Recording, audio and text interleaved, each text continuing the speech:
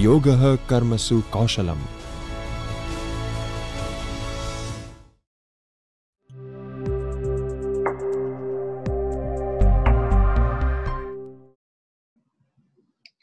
We come to some other personality types. Investigative, artistic, social, enterprising, conventional, and realistic. So these are different kinds of personality types, where investigative, for example, is a thinker. He prefers scientific research and intellectual pursuits. Somebody who is artistic is a creator. He prefers creative, imaginative, and intuitive pursuits.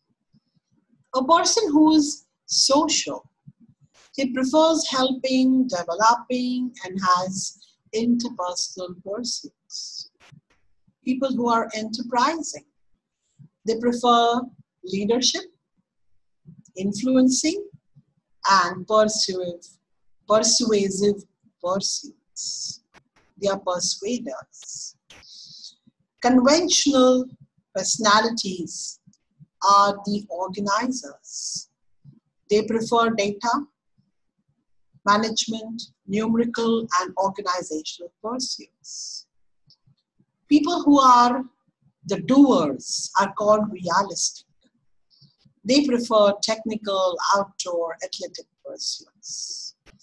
So these are different kinds of personalities. Maybe we fit in somewhere here. How can I go further without at least giving you a glimpse of some very popular, famous, and very authentic theories of personality? I'm sure you heard about Dr. Sigmund Freud. He has put up and given the very famous psychoanalytic personality theory. Freud's disciples who studied under him, but later on had difference of opinion with Freud because they thought that Freud's theory was, they criticized Freud's theory and said that there are certain things which are not realistic in the personality. Like, for example, Freud's psychoanalysis theory talks a lot about sexuality, which his disciples, whom we call the Neo-Freudians, Hume, Adler, Fromm, Karen Horney, Sullivan, all these did not agree with. Freudian theory is also criticized for its negative aspects.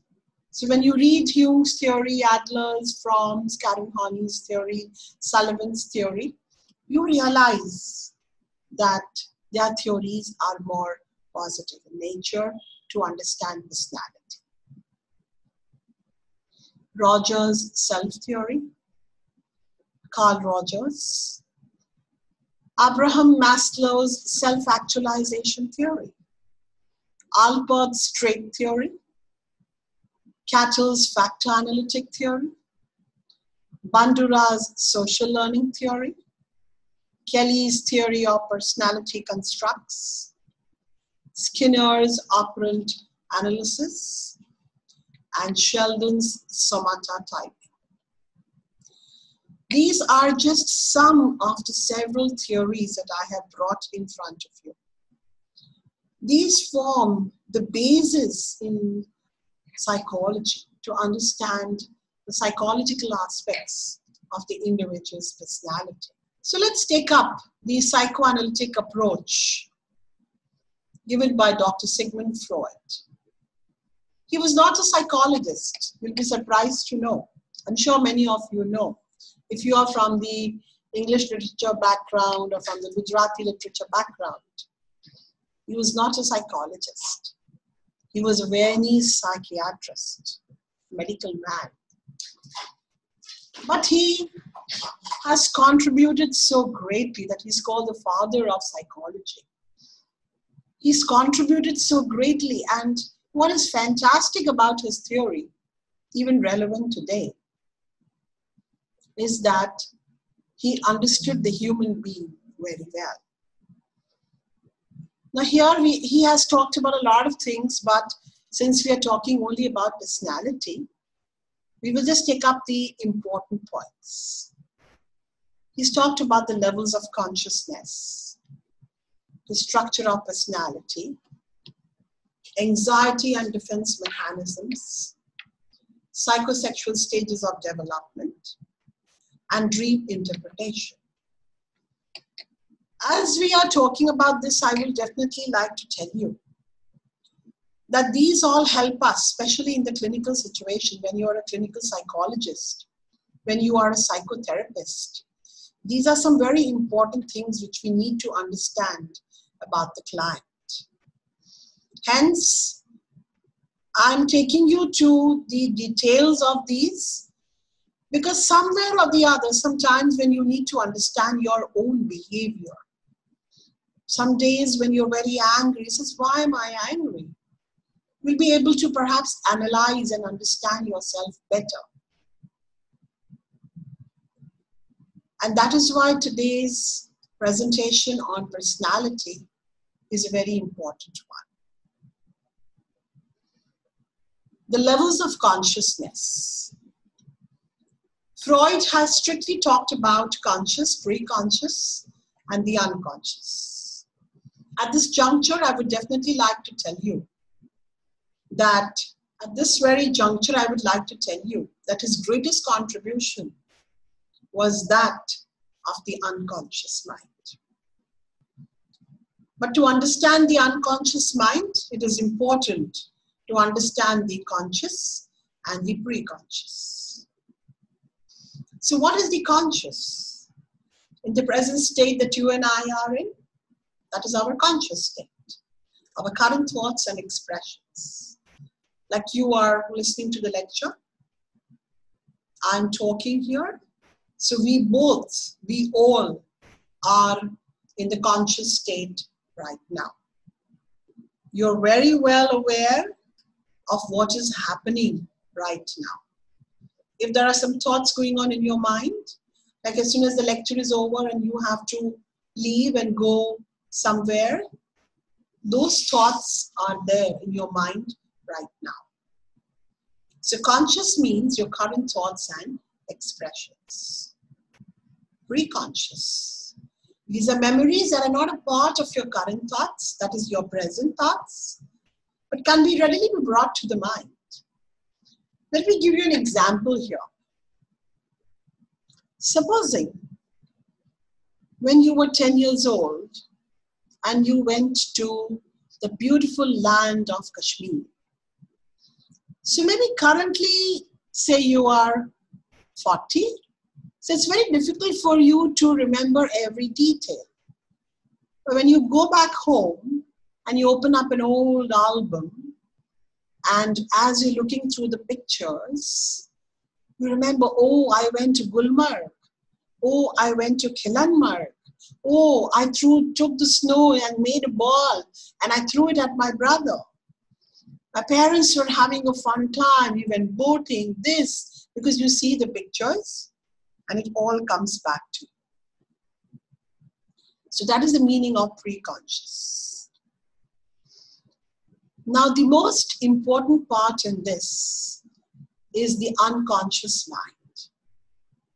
Your thoughts, your desires, your impulses, of which we are largely unaware. But remember that they control your behavior. So you may be unaware of what is happening. You may be unaware of why am I doing this? Why am I behaving like this today? But something is happening in the unconscious, And these thoughts, desires, impulses are controlling your behavior. Anxiety-provoking behavior, shameful experiences, unacceptable sexual or aggressive urges. These are all a part of our unconscious. Let me give you one or two examples here in order to explain what I want to say. Like when you were a teenager and you had strong unacceptable sexual urges. So you wonder from where these thoughts are coming. What is really happening? But somewhere deep down, you have curbed them and they have been pushed in the unconscious mind. Because what you thought was not acceptable socially. It was not okay. How is it possible that I get such thoughts? Or for example, you just entered the school premises the very first day and there's a banana peel which is there and you didn't see it and you slipped there. All college freshers are there and everybody is laughing at you. You're very ashamed of this experience. And you go back home running because you can't face everybody. Those thoughts which are anxiety-provoking, they cause a lot of stress and anxiety to you. All these thoughts, desires, impulses are buried, as we call, in the unconscious mind.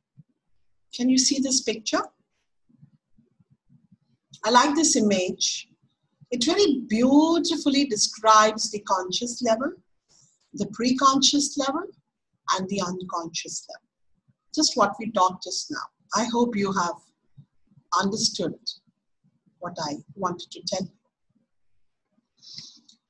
Structure of the personality.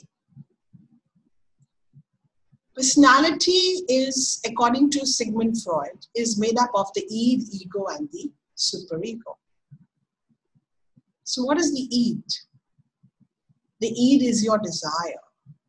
The id works on the pleasure principle. It means to say that the id only seeks pleasure in whatever you are doing. The id wants immediate gratification.